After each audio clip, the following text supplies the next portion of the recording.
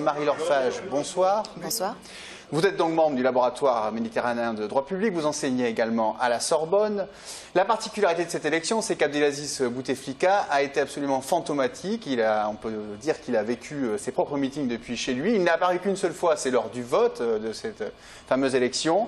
Et pourtant, il est annoncé comme très largement réélu. La situation semble absurde. Comment l'expliquer ? L'expliquer est difficile, mais en tout cas, on peut en effet vraiment aller dans cette notion de paradoxe qu'il y a, à savoir une campagne électorale qui paraissait totalement déconnectée des véritables enjeux et réalités que vivent aujourd'hui les Algériens dans leur pays. Alors, on parle d'irrégularité, de bourrage d'urnes, voire même au-delà de votes potentiellement achetés. C'est des accusations assez fortes. Quels échos avez-vous eu de votre côté? Les échos sont en effet complémentaires de ce qu'on a pu entendre. Vous avez aujourd'hui donc le principal, la personne qui se présentait en face, donc M. Benflis, qui disait très concrètement donc si l'élection est libre, le pays sortira de la crise. S'il y a une fraude, la crise s'aggravera. Donc aujourd'hui, on avait à peine 2 observateurs par bureau de vote qui essayaient de contrôler le scrutin, ce qui paraît fort peu par rapport à l'ampleur. Je rappelle, il y avait donc plus de 22 millions de personnes qui étaient appelées aux urnes pour à peu près 50 000 bureaux de vote implantés dans le pays. Alors, on peut parler de l'abstention et de la participation. On serait à 51,7% de participation. C'est 23 points en moins par rapport à 2009. Ça veut dire quoi? Ça veut dire que les jeunes générations ne veulent plus entendre parler de tout ça? Il y a un désenchantement?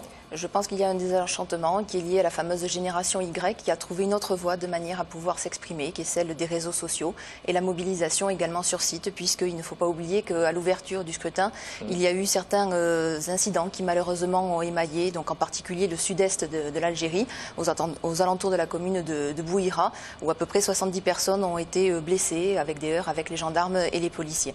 Ouais. Ça, c'est un phénomène qui est relativement nouveau pour une élection présidentielle qui était plutôt beaucoup plus cadenassée auparavant. Exactement. On se rend compte qu'une certaine forme de jeunesse en Algérie est en train de commencer à vouloir s'exprimer autrement que par la voie des urnes, en qui elle peut avoir une confiance, on peut le comprendre, relativement assez relative. Alors il y a eu un phénomène qui est né pendant cette élection, c'est le mouvement Barakat, ça veut dire ça suffit, la prononciation n'est peut-être pas exacte, mais ça veut dire ça suffit. Il s'est exprimé notamment à travers Internet et les réseaux sociaux.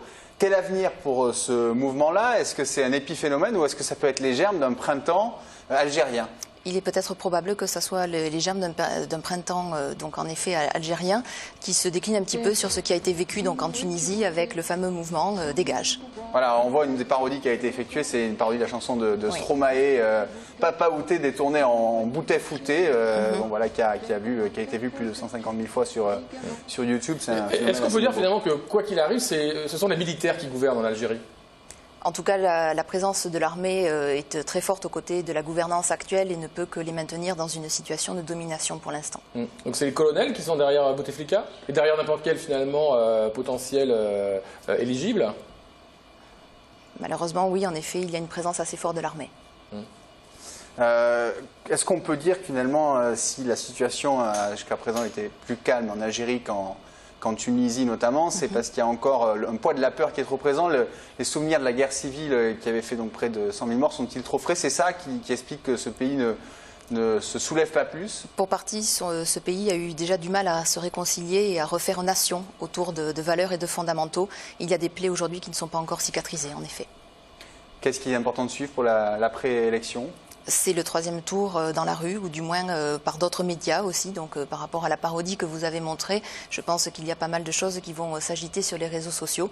Et on souhaite bon courage à la jeunesse, parce que quand même on sait qu'en Algérie, un peu plus d'un jeune sur 2 a moins de 25 ans, ce qui est quand même un certain potentiel. Et la racine du problème sur le chômage n'a absolument pas été abordée dans le cadre de cette campagne, alors que c'est le mal le plus profond.